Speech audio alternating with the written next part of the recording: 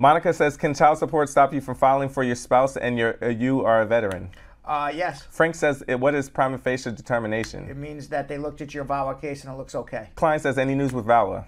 It's going on. Trish says, can I-130 and 485 be filed with J1 waivers pending? No. Do I have to file? Gotta wait for the J1 waiver. Okay, Royal says, I have a 10-year visa. How do I apply so I can live in the U.S.? That's a bigger consultation. How do I get a green card? Marcia says, my sister lost her green card. What can she do to get another one? I-90. O'Neill's saying, how long would it take for a citizen parent to file for a child over 21? 7 years. Jardine says, I filed for my brother since 2010. How long more does he have to wait? He should be getting his green card. Esmeen saying, can a grandchild file for a grandparent? Grandchild file for a grandparent? No. Tanisha says, can we still get Medicaid without problems with USCIS? Can you get Medicaid with what? What? Can we still get Medicaid without problems with USCIS? No, you can't get Medicaid without problems with USCIS.